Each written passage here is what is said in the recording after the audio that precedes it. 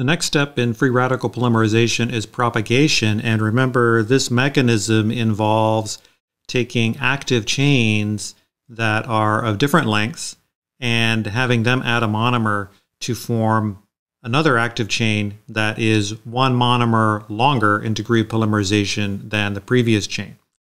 So remember, in terms of the kinetics, we said that each of these steps, each of these processes is assumed to have the same rate constant K sub p, which is the propagation rate constant. So we can write an overall rate law for this process in terms of the sum of each of these reactions that are taking place. So for example, a one monomer unit active chain adds a second monomer, so that's this step here. A two monomer unit active chain adds a monomer, and so forth, up to an I unit long polymer chain adding a monomer. And the sum of all these processes can be related to the rate of consumption of monomer M. So when we do this, when we write the expression in this way, then notice that we can factor out the product of the rate constant for propagation and the monomer concentration. So we have the product of Kp times monomer concentration times the sum of concentrations of all these active chains in our sample. So we can express that sum as just one quantity, m dot, representing the total concentration or the total number or the total quantity of active chains that are present.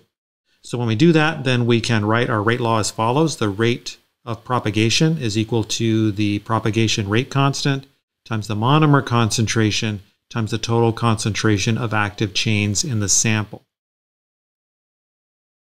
The final step in free radical polymerization is termination.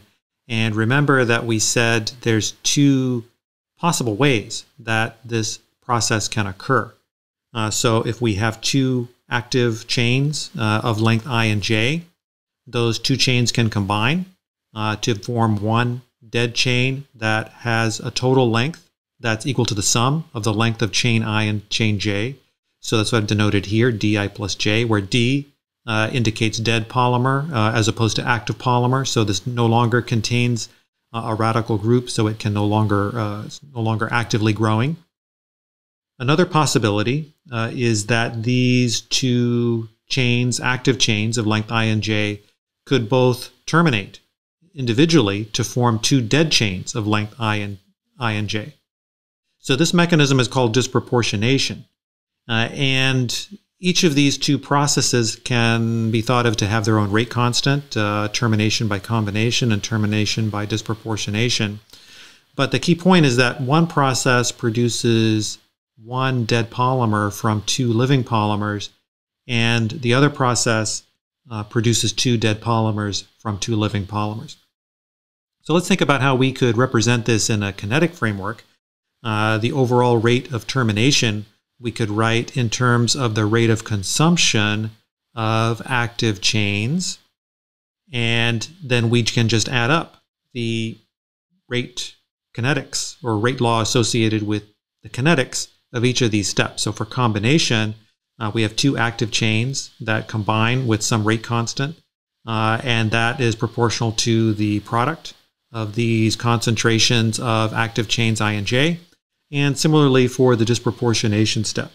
So we can factor out then these rate constants times the square of the total concentration of active chains in the system.